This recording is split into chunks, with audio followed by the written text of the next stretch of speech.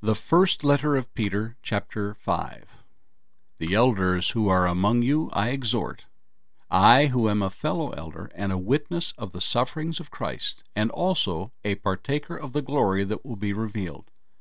Shepherd the flock of God which is among you, serving as overseers, not by compulsion, but willingly, not for dishonest gain, but eagerly, nor as being lords over those entrusted to you, but being examples to the flock.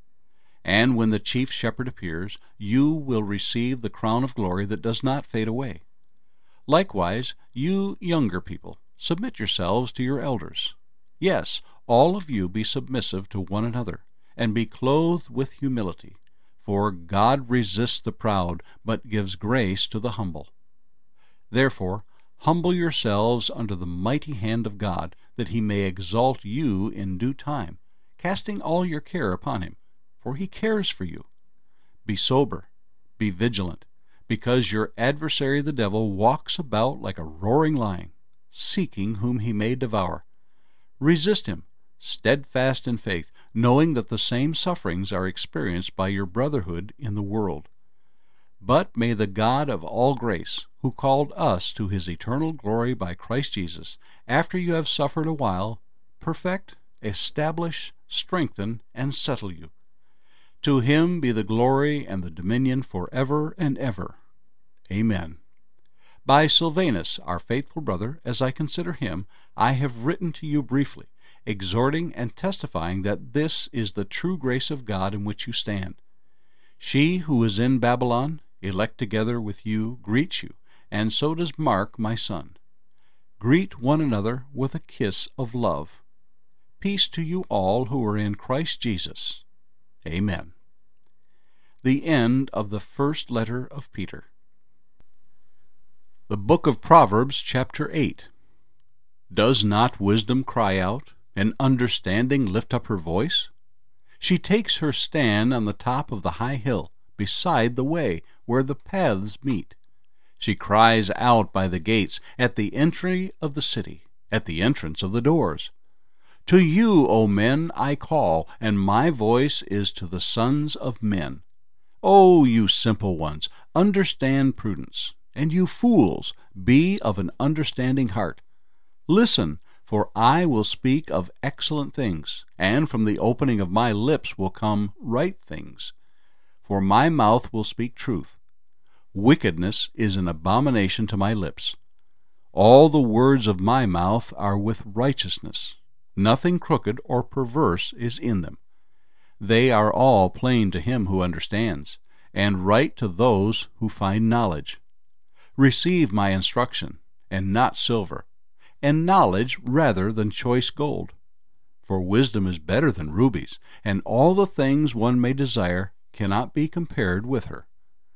I, wisdom, dwell with prudence, and find out knowledge and discretion.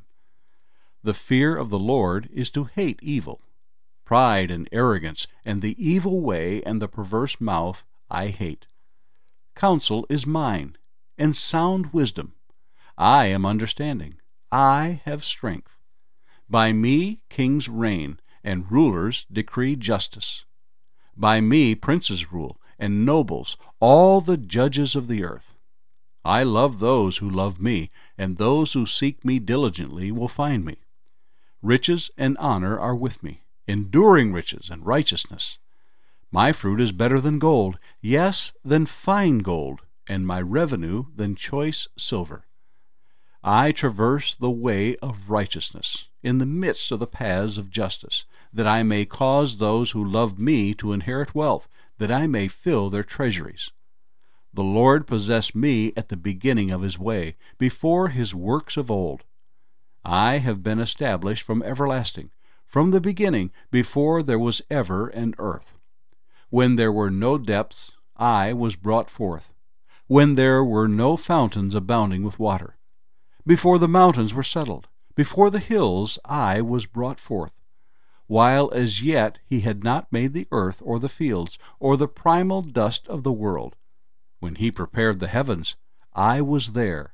When he drew a circle on the face of the deep, when he established the clouds above, when he strengthened the fountains of the deep, when he assigned to the sea its limit, so that the waters would not transgress his command, when he marked out the foundations of the earth.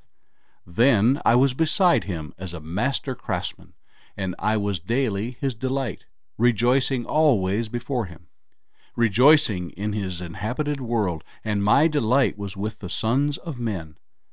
Now therefore, listen to me, my children, for blessed are those who keep my ways. Hear instruction, and be wise, and do not disdain it. Blessed is the man who listens to me, watching daily at my gates, waiting at the posts of my doors. For whoever finds me finds life, and obtains favor from the Lord. But he who sins against me wrongs his own soul. All those who hate me love death.